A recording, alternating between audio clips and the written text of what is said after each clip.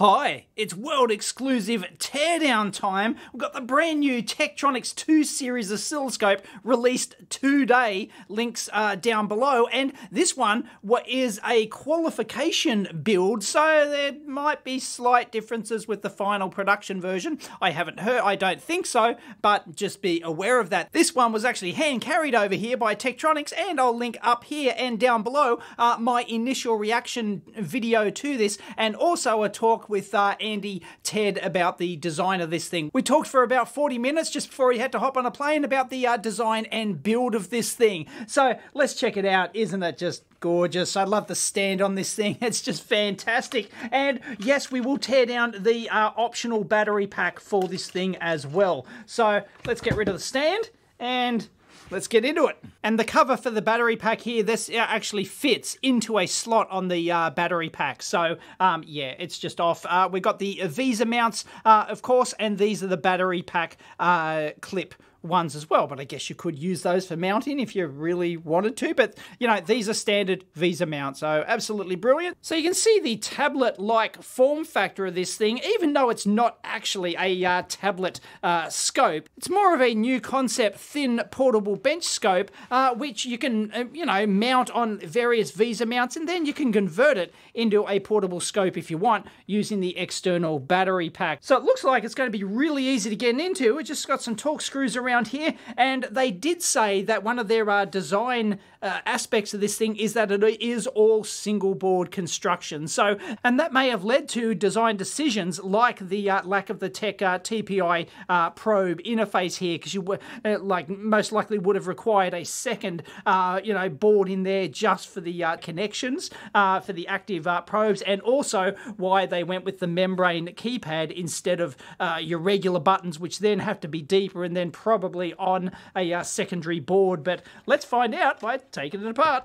And looks like these are all self-tappers into plastic, so that's a bit disappointing. I expected some metal threaded inserts there. Come on, I mean, you know, this is not bottom of the barrel pricing, although, you know, for tech it is.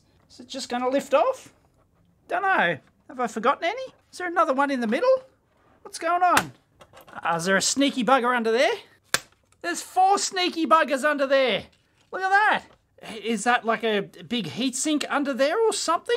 It just seems weird, and they're offset from the center, so it's almost as if it's like an operational PCB heatsink thing instead of like being an external design. It's driven by the PCB layout in there. That'd be my guess. So this is where the PCB designer might have actually driven or had to feed back to the mechanical case designers what they actually wanted.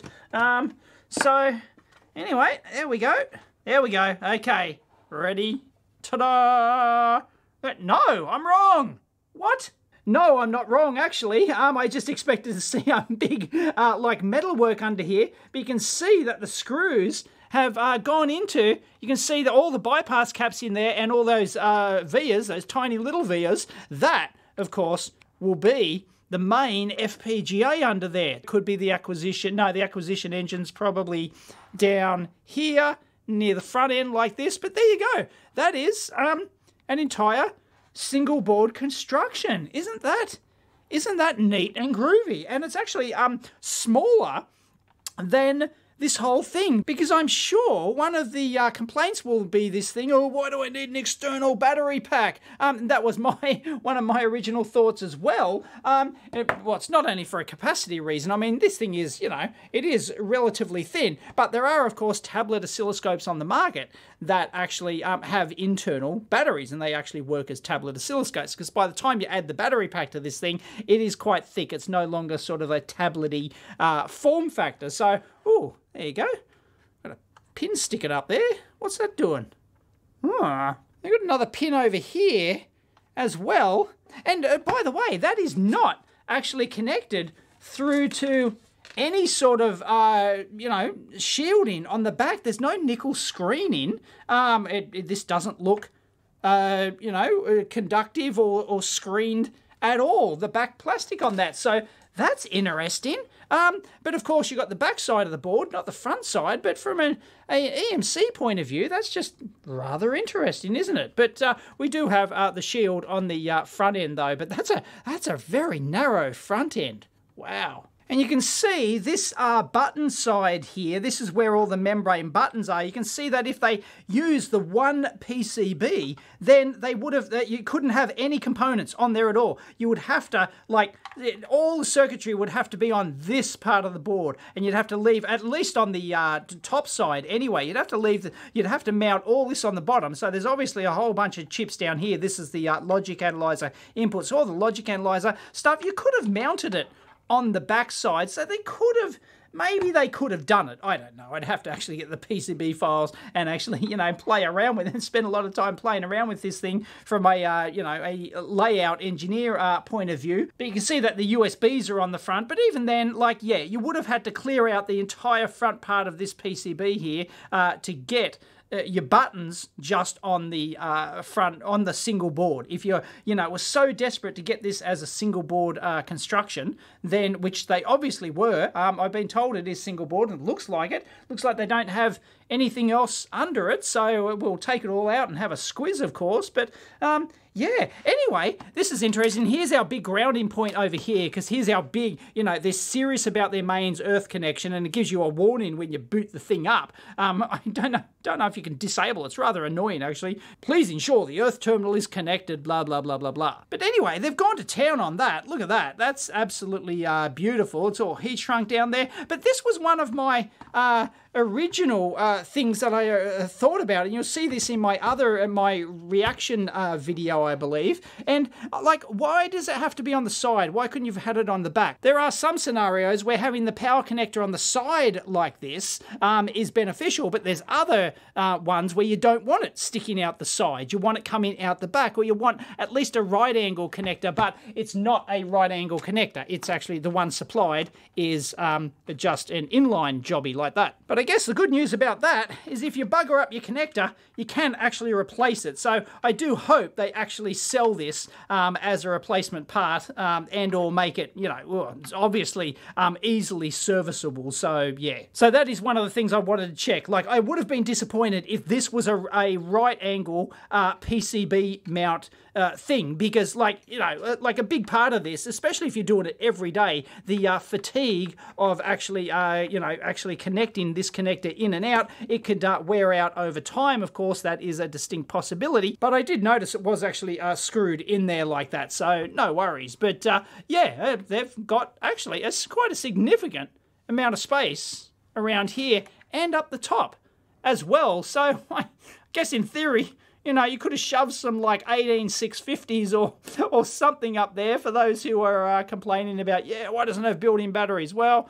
you know, technically it would have been possible, but this thing's like 50 odd watts. I think the brick is about 60 watts or so maximum. I haven't measured the actual power draw, but yeah, you're not going to get much usage out of this if you just put some 18650s along here or something like that. You know, you could have maybe had like a plastic cover on top of this and then a thin layer of pouch cells or something like that, but then the design gets a bit tricky, and then you've got to have, you know, then you can't get the screws through to do this sort of stuff, and technically I'm a bit disappointed with this, because these VESA mounts, I probably expected like a big bit of metalwork in here, but it's not. It's just the back plastic backing and no metal threaded inserts for these screws. But, you know, this thing doesn't weigh, you know, a heck of a lot just on its own like this. So putting it on a VESA arm, it's not a huge amount of stress. This plastic's going to take it. It's just, I just expected like a metal bracket in there or something, but, you know, you want to get the weight down, so yeah, fair enough. And attention to detail here by the PCB designer.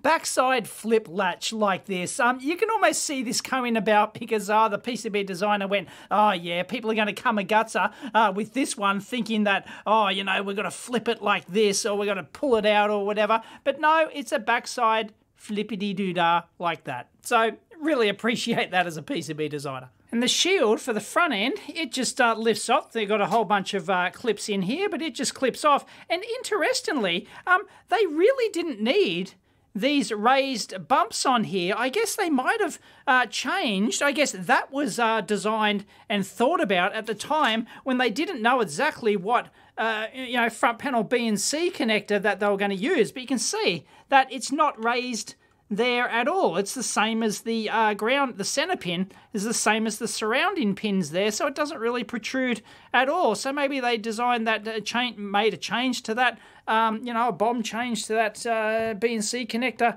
later, and it doesn't have a big center pin sticking out, which is what you'd need these things for, and they do come out quite a long way, but yeah, they're actually not needed. This is going to be a very simplistic front end. In fact, I haven't seen one like a 500 meg front end this small, because it is software bandwidth definable, of course, so anywhere from 70 megahertz up to 500 meg.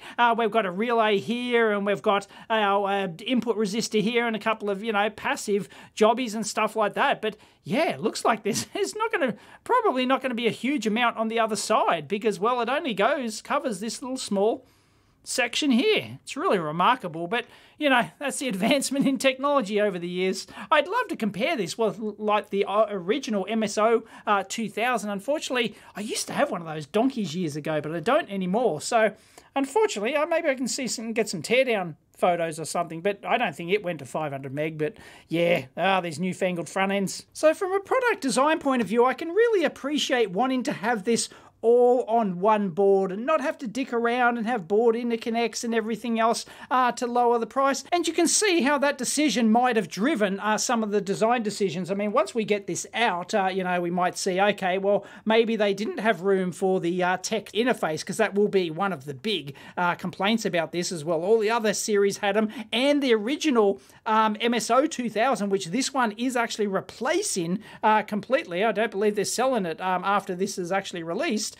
Well, as of today that I'm releasing this video, then yeah, it had Tech TPI interface, so that will be a big complaint. But a lot of those decisions will be driven from, they made the call, we want this single board construction, so therefore it's going to drive these design decisions like the buttons and the TPI interface and other things. And I always appreciate the PCB and mechanical teams working together. You can see that they went to the effort to just do a little rounded out bit there, just to allow these cables to come out, even though they didn't need to.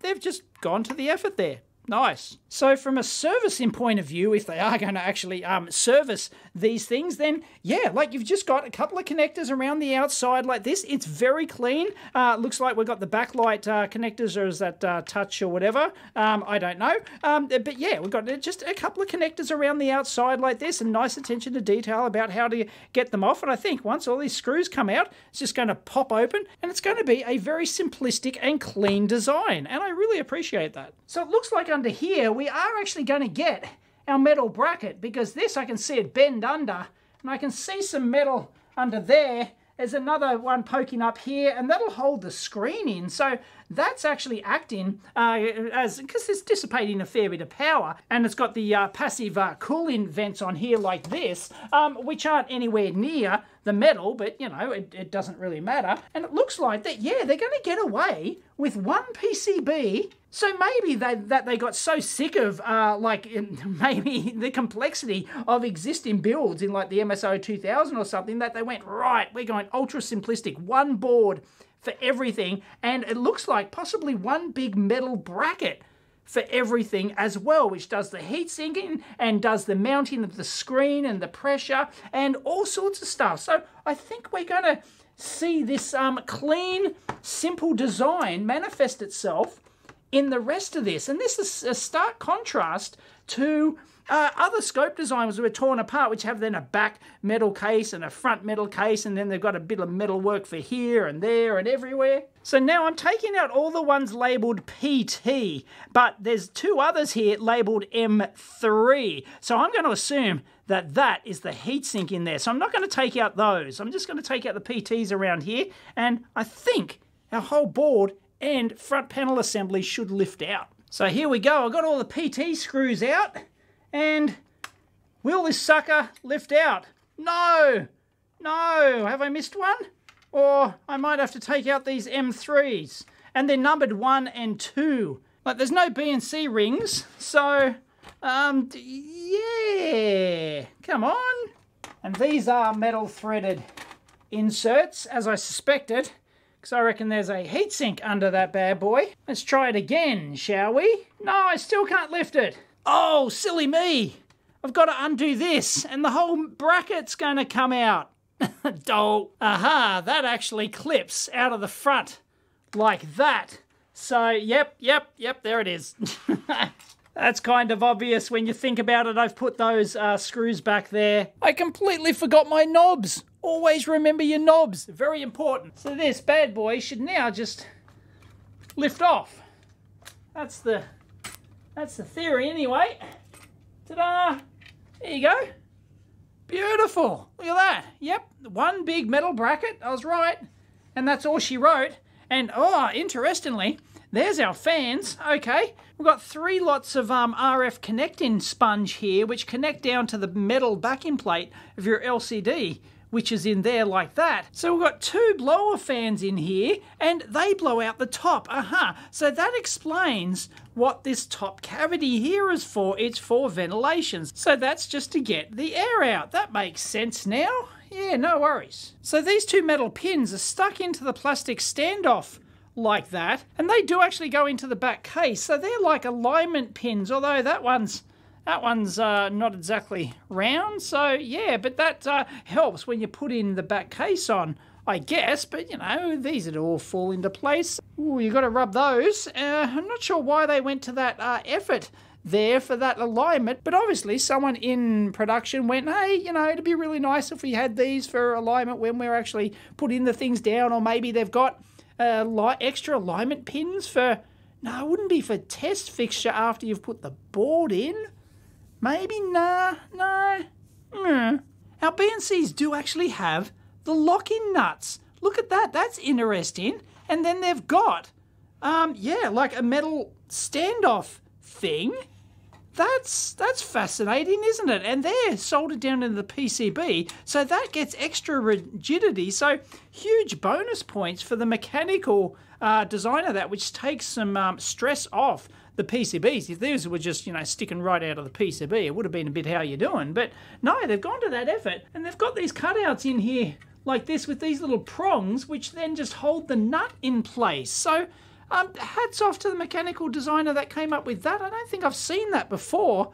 And that just is like an anti-vibration thing to stop the nut coming off. That's rather neat, although it's only friction on the top surface of that flat nut. It's not ridgy-diggy or anything, but geez, that's pretty neat, isn't it? And sure enough, there's your 2 metal threaded insert standoffs, M1 and M2.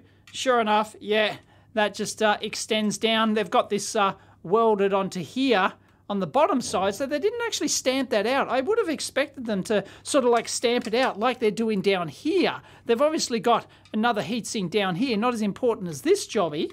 But yeah, they've stamped that in, like pressed it in. They haven't done the same here. So, but obviously this would be a lower thermal resistance than what they're doing over here. But that's interesting. So that's your main FPGA. There's your memory. So let me get all that off. But yeah, that's neat, huh? And extra direct shielding going straight over like that. They've put these as press contacts going down this. And once it's all screwed into place, it's going to make some extra RFI contact over here. Neat. And sure enough, you take off these 2 screws here and it drops away and we've got the entire PCB. And yeah, you can see how these are welded here, and it's a thicker plate than just the thinner backing plate we've got here. So this would have a much lower thermal resistance. They did this, they would have determined that, yeah, they needed a lower thermal resistance to the heatsink backplate in here than they did with this one down here. So let's check it out. Ta-da! We're in. Look at this. No surprises for finding the Xilinx Zinc FPGA here. We'll have a look at that in a minute. But obviously, we've got 2 ADCs here. These are off-the-shelf National Semiconductor jobbies. We've got our memory here. Now, this thing only has 10 meg of memory. I don't know if that's a limitation. We'll have to look up the part number of these, see what the total memory is here. Then we'd have our boot memory for the FPGA, do we? And then we've got an application processor down here. We'll have a squiz at, and they're the 2 ones that they're heat-sinking, not bother heat-sinking the ADCs here. So just off the shelf, very little in the way of custom tech logic, although I do believe there's a custom tech front-end logic under here. Unfortunately, this is just evil. This plate here doubles as a shielded, and that's all soldered down. So to get in there, I'm going to have to desolder this thick, heavy plate here and hope I don't damage a front end. Better do it on channel 4 or something, just in case I goof it. So would it have been possible to move all these parts from here and have a real button interface? Well, you know, look, I mean, there's plenty of room left around here to shuffle all these components up and stuff like that. I know you have to keep your routing short from your front end, but certainly that could have been shuffled over. But then the problem is you've dictated that you've got your connectors on this side of the board. So you could still drop them down. And then, yeah, nah, not really. Like you could have. I can understand why they've gone for the membrane keyboard. Now, this is interesting. They've got like 2 rings in here with annotation must cover and may cover. So obviously this is the real-time clock and this is the battery. So this is the positive terminal of the battery on the back side of that. And so obviously they don't want this shorting out to the metalwork. So that's just a note from the designer that, you know, look, make sure this terminal doesn't get shorted to anything. So, but there's no like, tape or plastic sheet or anything like that to stop it shielding. They just, a note at the design stage, just make sure, it's not close. And then they've got the same note down in here. This is the battery terminals that the battery pack plugs into. So yeah, you definitely don't want that. But once again, like, there's no, plastic insulation, so they just determine that the standoff distance is fine, and yeah, that's fine and dandy. But this is the kind of detail that you'd put on your PCB just to aid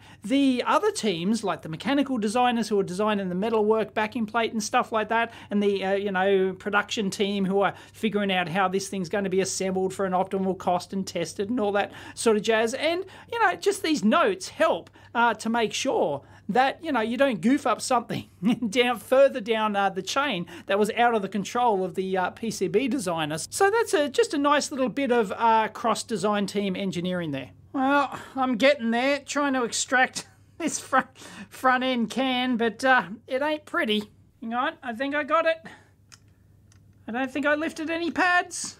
Oh, winner, winner, chicken dinner. And there's the single chip custom ASIC solution for the front end. Like, single chip, it's amazing. 500 megahertz bandwidth, all in that one custom ASIC chip, the Tech 026. Now this is actually used in, believe it or not, the the $500 Tech TBS 2000 series. And I believe it's also used in the Tech 3 series as well, although I haven't done a teardown of that, but I believe it is. But the higher end Tech ones have a because they've got higher bandwidth, they've got a much newer ASIC in there. It's your typical 500 meg bandwidth variable gain amp. Now, of course, the front end of this, of course, is software licensable, upgradable from 70 megahertz to 500 megahertz, and yeah, I know.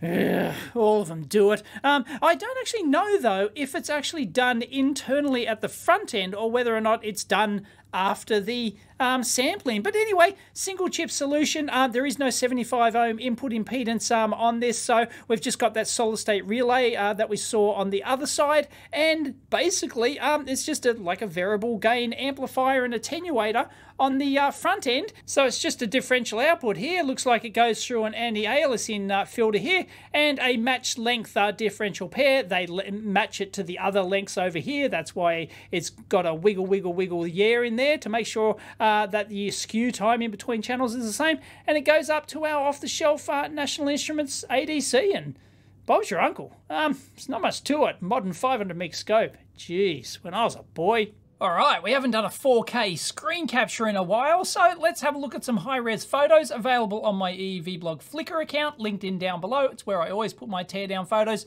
if you want to see the high-res stuff. But this is high-res, and I can zoom in.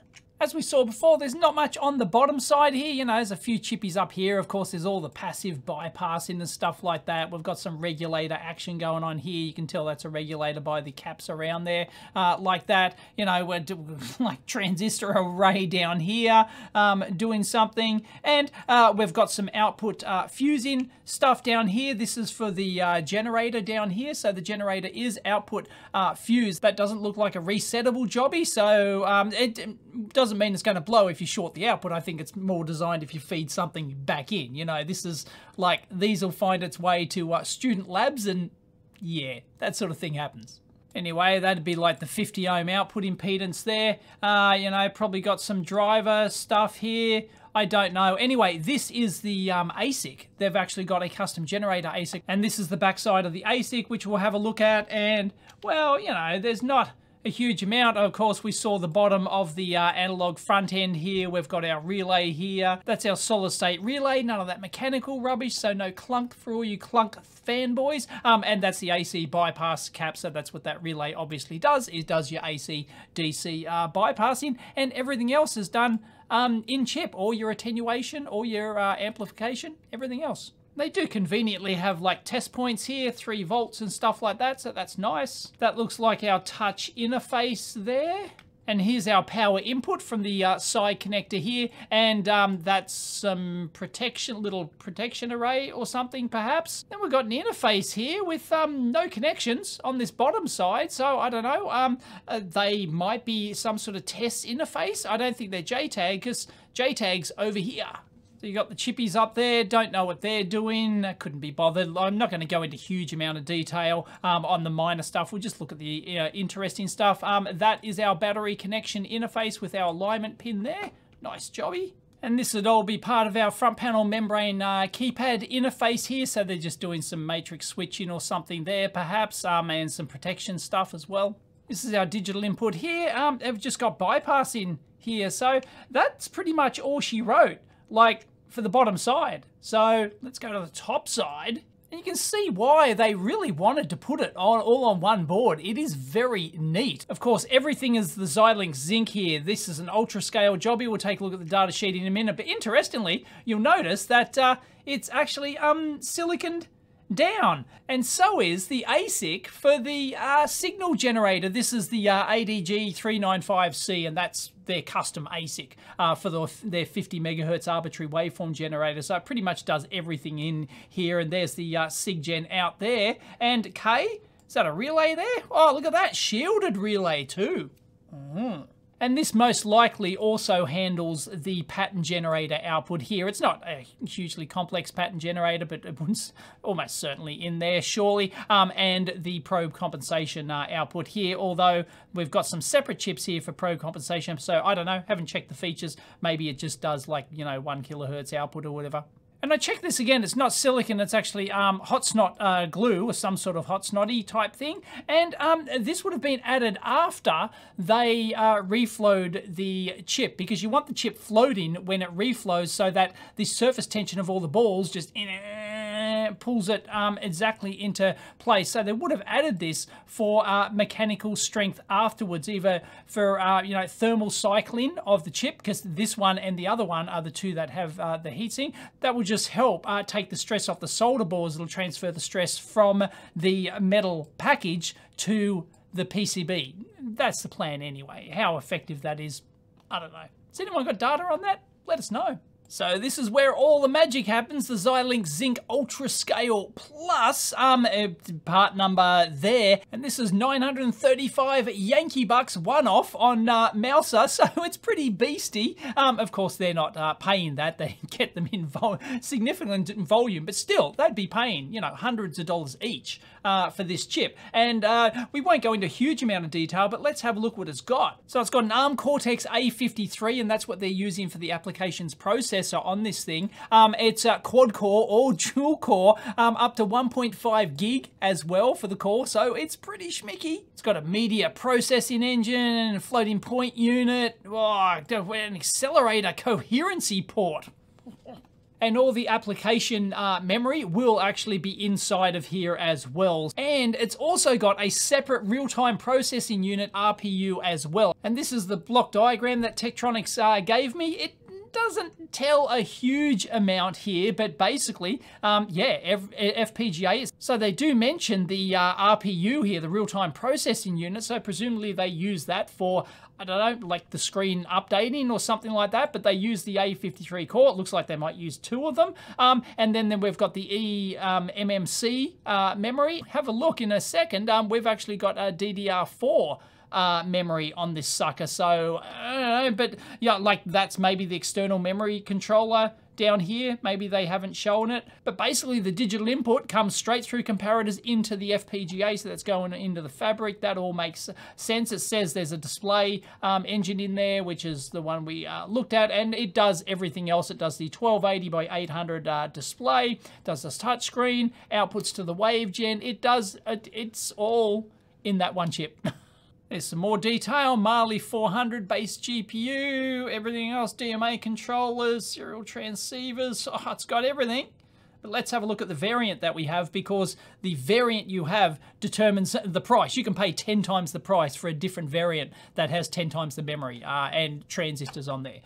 So yeah, there can be a huge difference. Anyway, so we've got the ZU4CG here, and that's that one there. 192,000 system logic cells, 175,000 flip-floppies, lookup tables, 87,000. Oh, when I was a boy. And it's got 16 gigabits per second transceivers. Wow. And it can do like a PCI Gen 3 times 16 interface as well.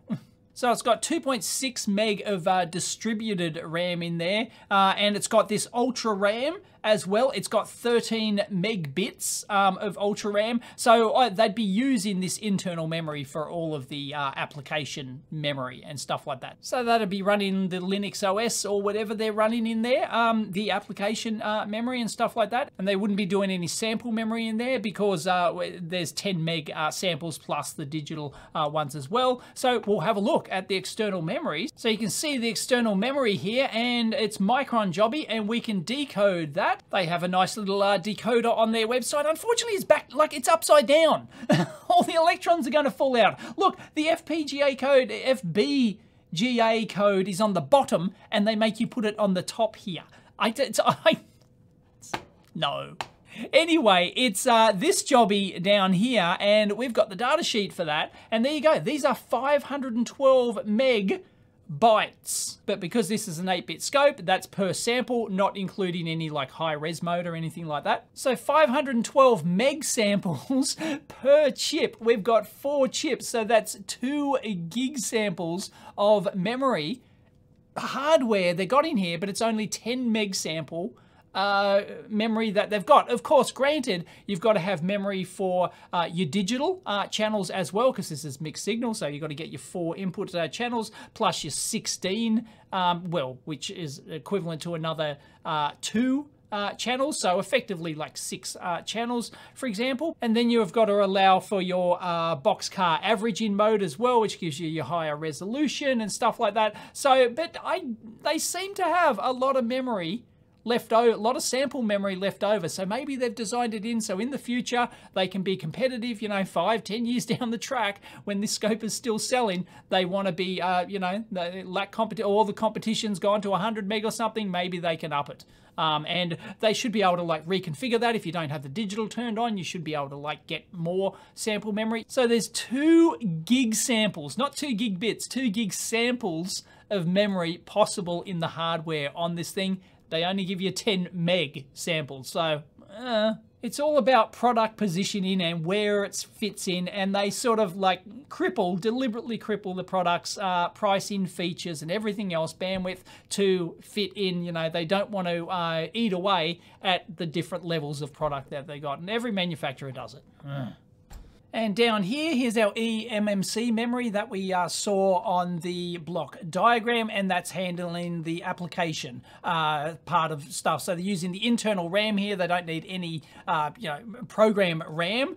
So that's all internal, but the program is running externally, and that's where your firmware is, your flash update, everything else. And we've got a call for pricing. Oh, end of life. Scheduled for obsolescence and will be discontinued. Maybe it's not the exact variant. I'm sure they wouldn't have picked an obsolete part.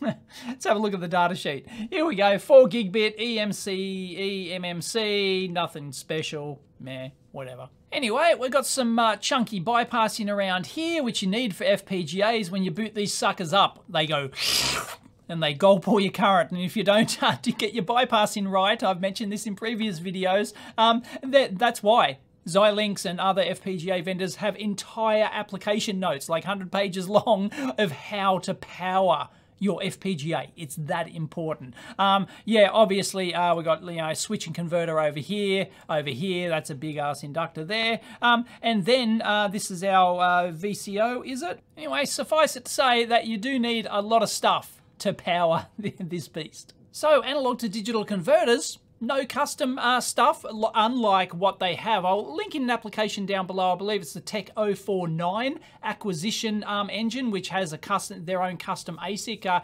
We're on the higher end models, on the 4 and above, not on the 3 series. I think the 3 series might use this same one. Don't quote me on that, but yeah, anyway, they're just using off-the-shelf National Semiconductor jobby, 2 of them here.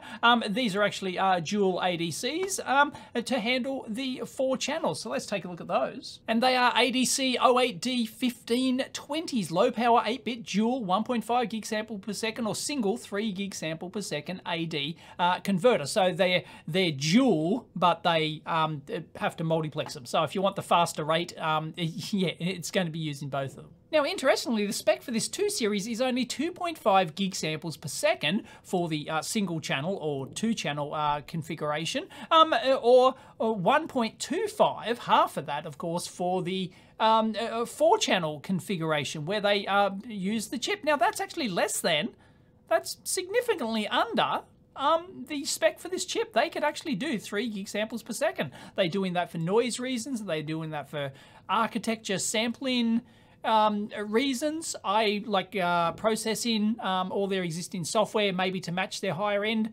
series sample rates and stuff. Don't know, but it's capable of a bit better. Applications. Digital oscilloscopes. What a coincidence. So 7.4 effective number of bits, that's what ENOB is, at 48 megahertz input, so we've only got 500 megahertz bandwidth, so it should actually do a bit better than that at 500 meg bandwidth, so that's not too shabby. And they only consume a maximum of 2 watts here, so you can see why they didn't really need to heatsink those, and they're running it at a lower sample rate, so it's probably only, you know, chewing a watt and a quarter or something like that per device. There's the architecture there. They just switch these puppies and use both of them for if you want double the sample rate, and LVDS pairs, differential pairs, is what we saw on the output there. And you can see those differential pairs, as we mentioned, coming out of the front end and going up there, snaking through. And this is interesting. Check this out. They've actually got a resistor and a cap in parallel on one big pad there. So I don't know, like, they wanted to keep them close, nice and cozy. I don't know. It's pretty groovy though.